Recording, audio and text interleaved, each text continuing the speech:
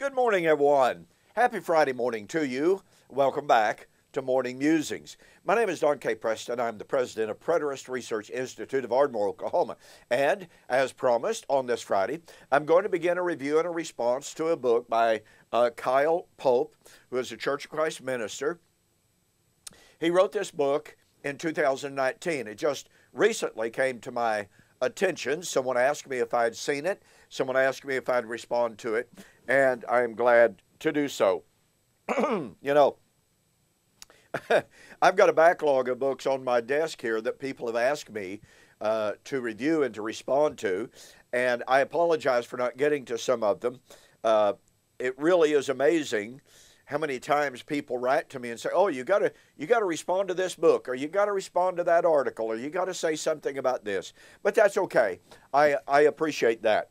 Anyway, the book is, as I said, Thinking About AD 70 by Kyle Pope. Now, the book is published by Truth Publications, CEI bookstore in Athens, Alabama. They have a website, which is www.truthbooks.com, if you wish to find a copy of the book and to read it. Now, I'm not going to cover a tremendous amount of territory this morning. This will be sort of kind of introductory remarks. The very first remark is really more style and about journalism than, it has nothing to do with exegesis. It is a little bit troubling, however.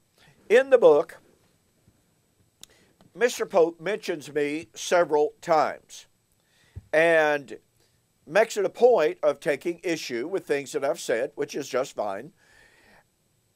Now, what is interesting to me and somewhat troubling is that although Mr. Pope mentions me several times in the book, when you go to his works cited, I don't appear, my name does not appear anywhere.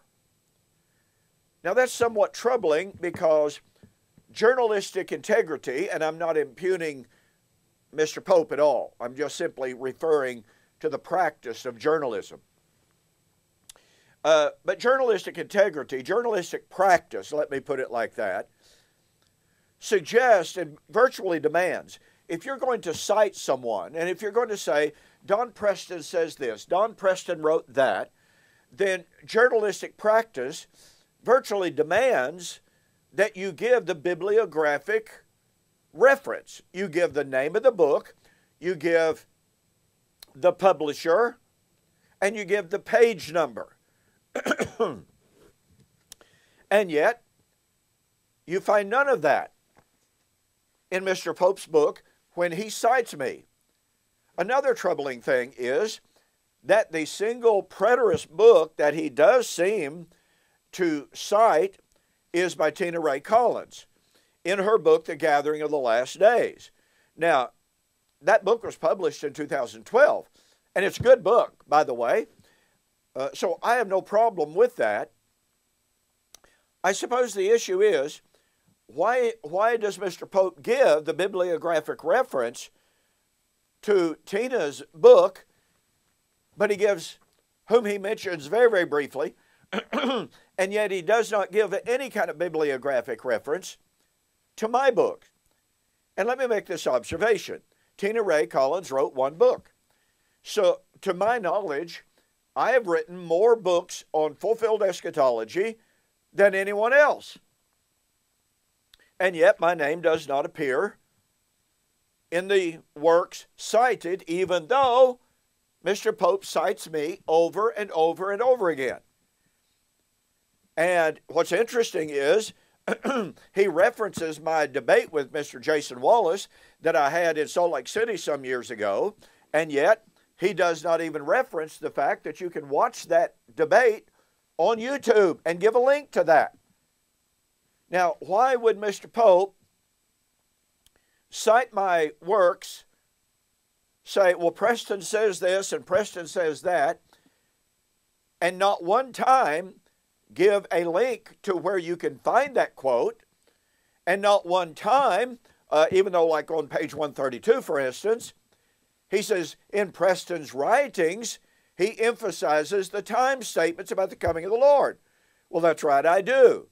So the question is, therefore, why does Mr. Pope, following good journalistic practice and decorum, why does he not give a single bibliographic reference to even one of my books in which I emphasize the importance of time statements? You know, to this date, I have written well over 30 books, and yet not a reference, unless I missed it, okay? But to this point, and it's certainly not in the works cited at all, why that silence? Could it be, posing a question here, could it be that Mr. Pope doesn't want his readers to know where they can get a hold of my books? Could it be that Mr. Pope doesn't want his audience to watch the debate with Mr. Wallace or my other debates that are posted on YouTube? Could it be that Mr. Pope knows that if his readers are exposed to the writings which I have done, they may actually become convinced of covenant eschatology? Why do you hide a pretty vast array of information from your readers when journalistic practice would virtually demand that you give them the references that you are citing? Okay, enough of that. Now, Mr. Pope begins his book by an examination, and the title, it's chapter 2, entitled The Song of Moses. And he says, one of the first Christians I met who accepted some of these views, i.e. preterism, my comment, believed strongly that the Song of Moses in Deuteronomy 32 was a prophetic declaration that pointed specifically to the destruction of Jerusalem in AD 70. While this is not a passage commonly incorporated into arguments used by preterists, there are some who draw the same conclusions, unquote. Well, first of all, let me make this observation. All of the leading preterists with whom I am familiar, and I think that I know the views of most leading preterists. I mean, they're getting to be more and more preterist every single day, so it's certainly possible that there are some preterists out there that I don't really know what their views are on Deuteronomy 32. It may be that they haven't published their books. Well, how does Mr. Pope know, then, that they do or do not appeal to Deuteronomy 32? You see the issue here?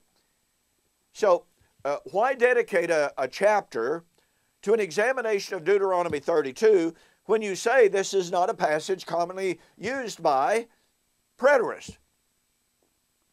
Point of fact is, every leading preterist voice that I know of appeals, and appeals strongly, to Deuteronomy 32 in the Song of Moses, because we believe that it is paradigmatic for understanding biblical eschatology.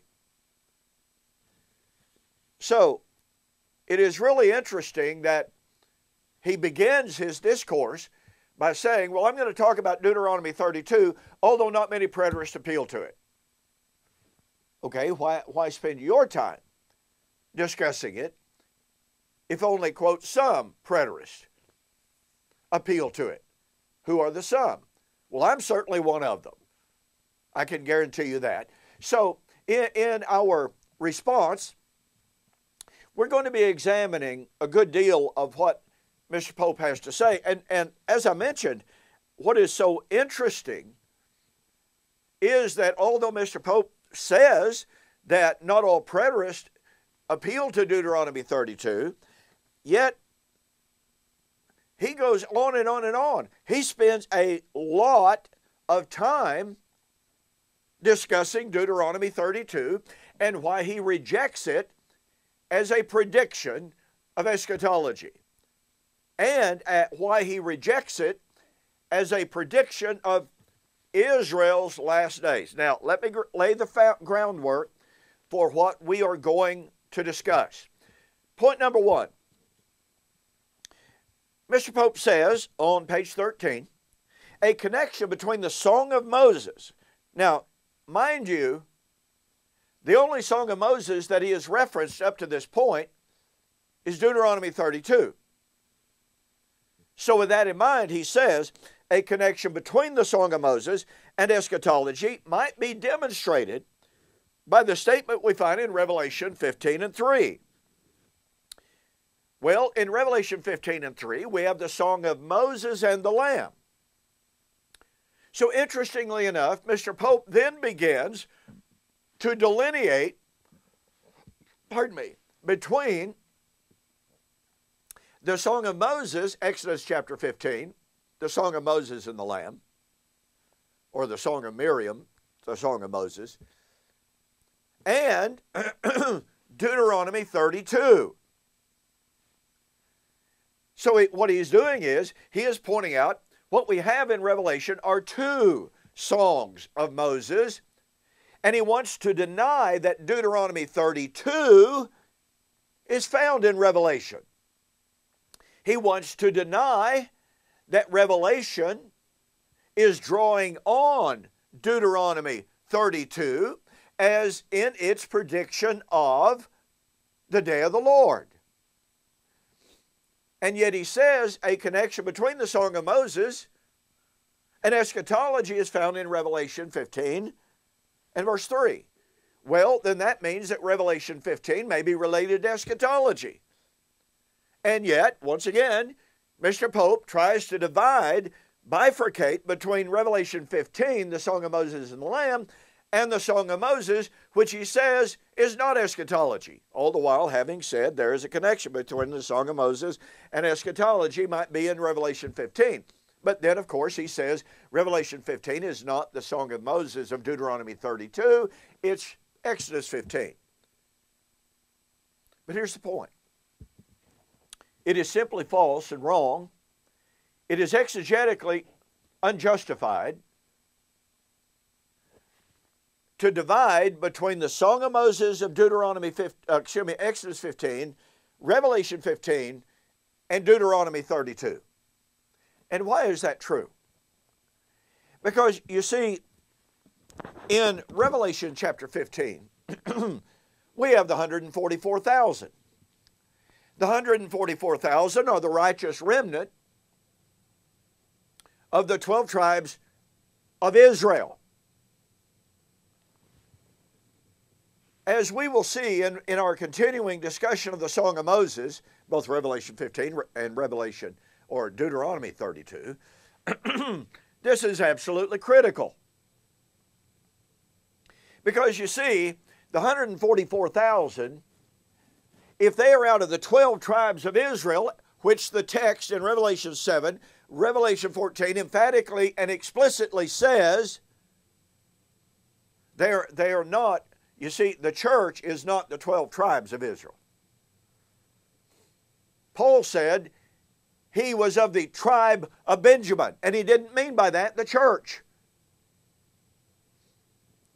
So here is a reference to the 144,000 who are the righteous remnant out of the 12 tribes of Israel.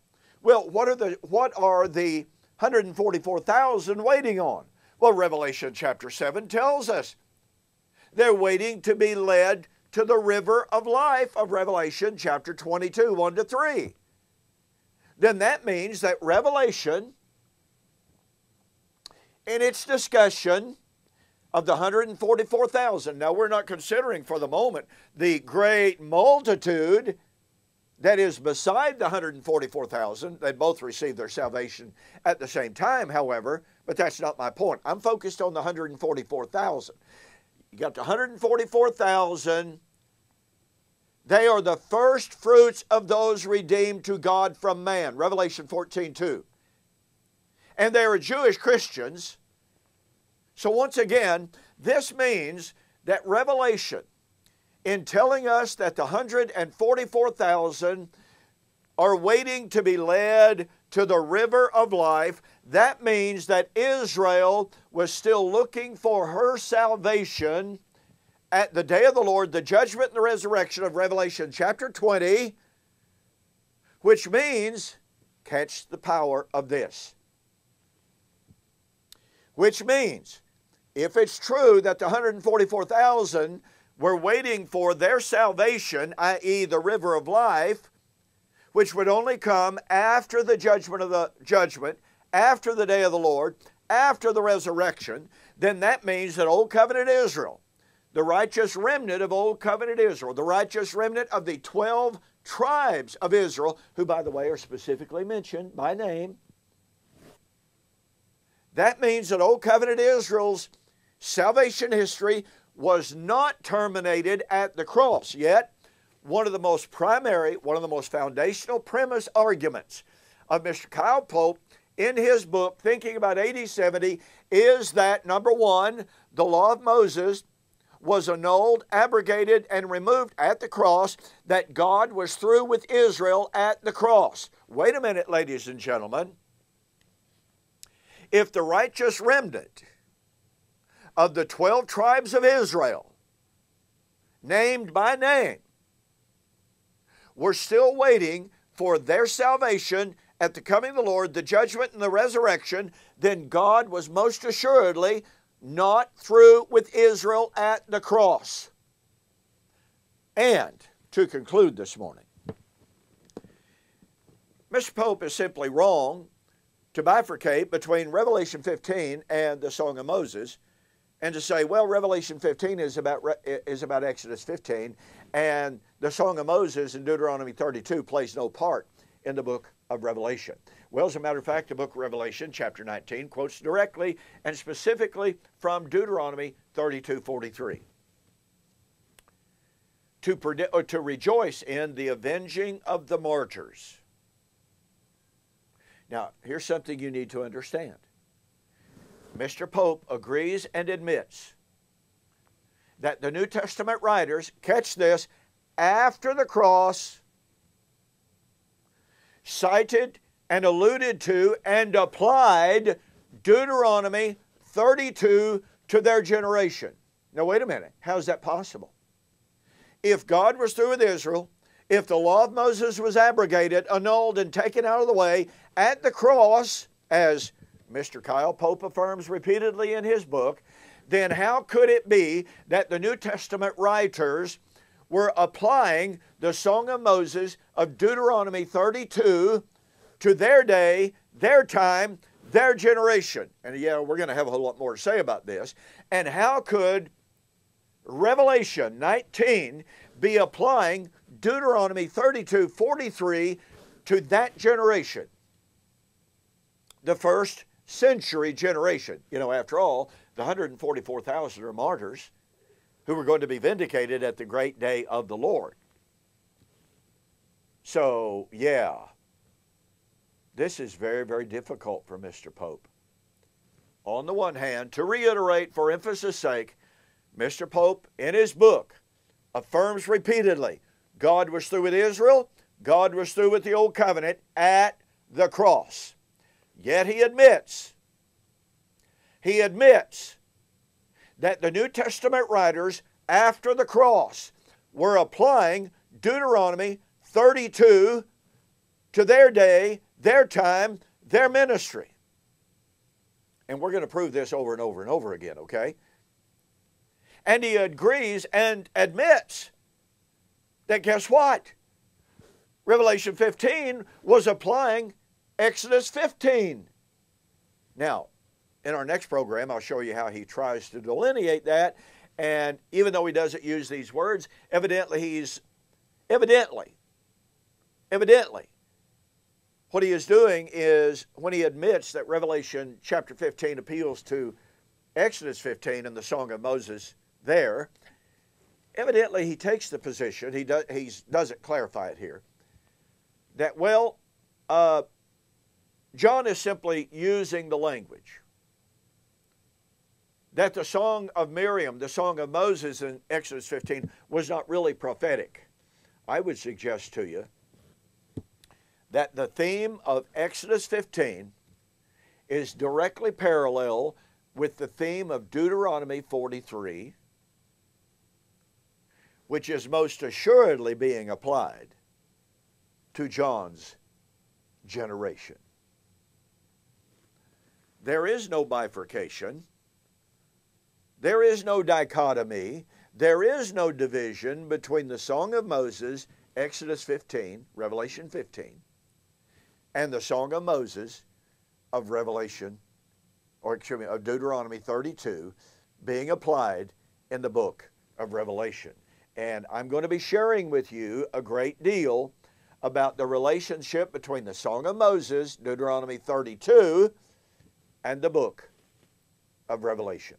So, thank you for joining me for this morning's morning musing in video number 1 in our response and review of Mr. Kyle Pope's book, Thinking About AD 70. Once again, you can get the book at truthbooks.com, which is in Athens, Alabama. Now, I won't be with you next Monday. That's Labor Day. So, please have a safe, have a happy, have an enjoyable weekend, and I'll see you on Tuesday.